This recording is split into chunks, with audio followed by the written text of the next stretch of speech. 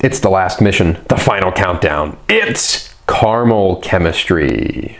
Now, I was born and raised in Appalachia, so I'm gonna say caramel through this whole video. You might say caramel, but I'm not gonna.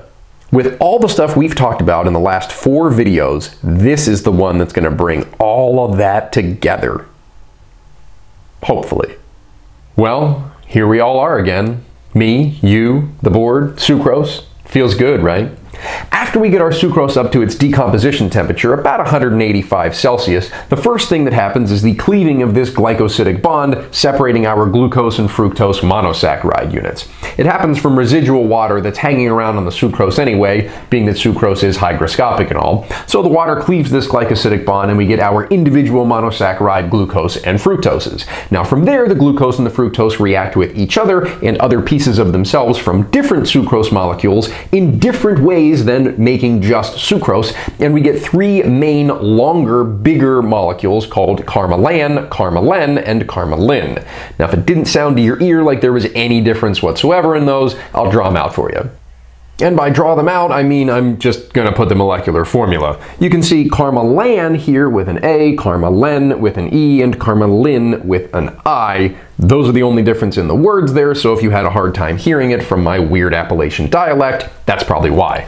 On the molecular formula side, though, as much as we know about caramel, or we think we know about caramel, we don't really know the structure of these molecules, so this is kind of the best I can do for you here. At the same time, what I like to do is instead of thinking about the raw numbers of the carbons here, we talk about carbohydrate units. So we have glucose and fructose, both 6-carbon monosaccharides, even though in the linear form the glucose has an aldehyde where the fructose has a ketone, still have 6 carbons. So for Caramelan, C12, we have 2 carbohydrate units. Caramelen, C24, we have 4. And for Caramelen, those of you excellent at math, we have a total of, yes, 6 carbohydrate units.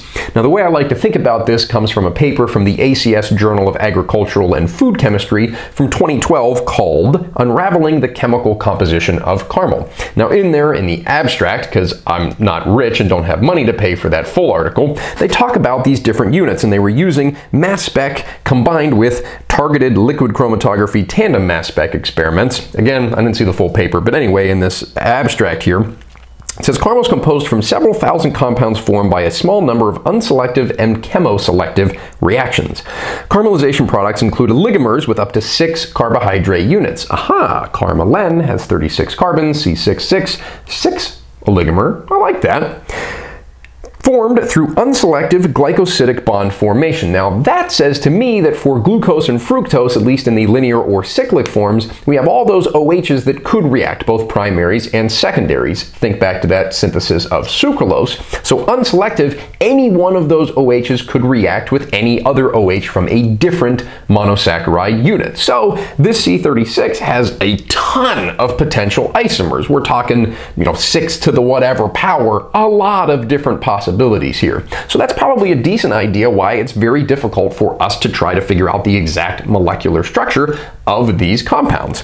Finally, we look at dehydration products of oligomers losing up to a maximum of 8 water molecules. That's why if you look in here, the ratios from C6H12O6 are off a little bit. We have 12 carbons and 9 oxygens, 24 and 13, 36 and 24. So obviously we're losing water in there. The same applies to the hydrogens, obviously. And hydration products of sugar oligomers, disproportionation products, and colored aromatic products. So that, my friends, is what caramel actually is. Sounds delicious, doesn't it? Okie dokie, those are the big molecules where we take sucrose, glucose, and fructose, put them together and make larger stuff. Here we're going to talk generally about the decomposition products where we take our molecules and have basically fewer than 6 carbons. The 3 I want to talk about are ethyl acetate, diacetyl, and maltol. Ethyl acetate, as you can see, has 4 carbons and this ester group here, and it gives kind of a fruity flavor to the caramel. Ethyl acetate is used as an organic chemistry solvent, and it's considered very green. Green meaning environmentally friendly, not necessarily the color green. I don't really care for the smell of this one, even though it supposedly gives caramel a fruity flavor, but as far as the green goes, it's generally considered the second most green solvent after water, and it's what you'll find primarily in a lot of the non-acetone-based fingernail polish removers. Moving on to diacetyl, you can see it has two of these ketones, backbone right next to each other, and maltol is this 6-carbon, almost like a recombination rearrangement of glucose or fructose, where it does have this diene here, these two alkene double-bonded carbons with the carbon in the middle.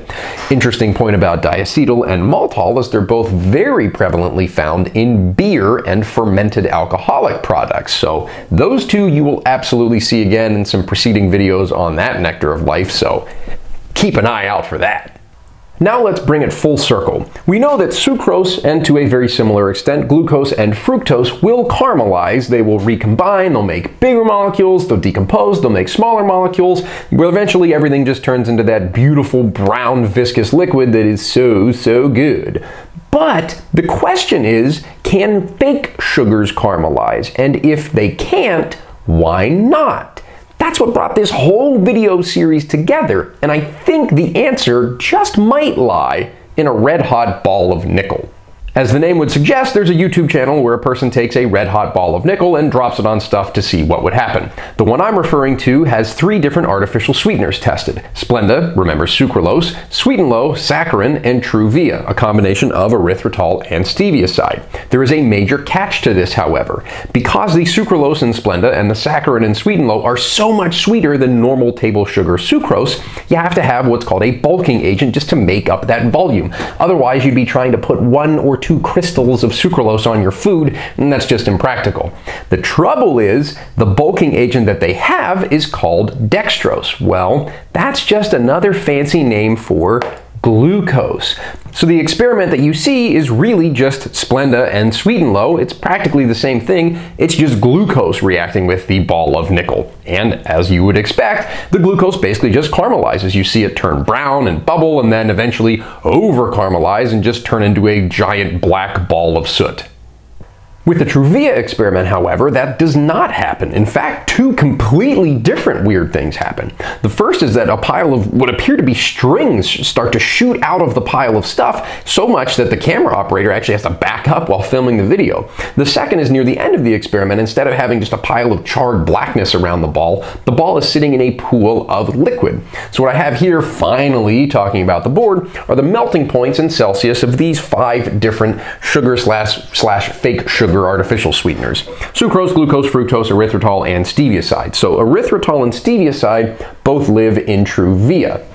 And you can see that their melting points really aren't that different. They're certainly in the same ballpark as sucrose, glucose, and fructose. So what is it about erythritol and stevia that doesn't or can't caramelize, whereas sucrose, glucose, and fructose absolutely will? I'm going to give you a possible explanation. I don't know if this is true, but it's my guess. Because glucose and fructose can exist in both a linear and a cyclic form, and because in the disaccharide sucrose form, and I'm pretty sure in each of the caramel forms, Caramelan, Caramelen, and Caramelen, they are in the cyclic form. Stevia and erythritol, I don't think can exist in a cyclic form. Now that also branches out more so into the other sugar alcohols like glycerol, xylitol, sorbitol, and mannitol, also into some of the other ridiculous other fake sugars like saccharin, ACE-K, sucralose, etc. I don't think they can exist in that cyclic form, and that might be part of why they don't caramelize. To explain the pool of stuff at the end of the video, well, if they're not going to caramelize, if they're not going to turn into other things, maybe they're just going to absorb all the energy of that nickel ball and turn into melted stuff. 121C and 198C, absolutely well under the temperature of that red hot nickel ball. The other piece of it, with the weird shooting strings that are coming out of the screen, maybe the erythritol can't caramelize, but could it polymerize? That is to say, could we take these and much like the 6 carbohydrate unit oligomers of Caramelen, we could take the erythritol and get 1, 2, 3, 4, 5, 1,000 of those that rapidly connect to each other, and that's what creates the weird shooting things that come out of the screen. Again, total guess, just my opinion, but that's what I'm going with. And that brings the great sugar odyssey to a close. We talked about regular carbohydrates, sugar alcohols, kind of fake sugars, and really fake sugars, and how all of that applied to the chemistry of caramelization. See you next time.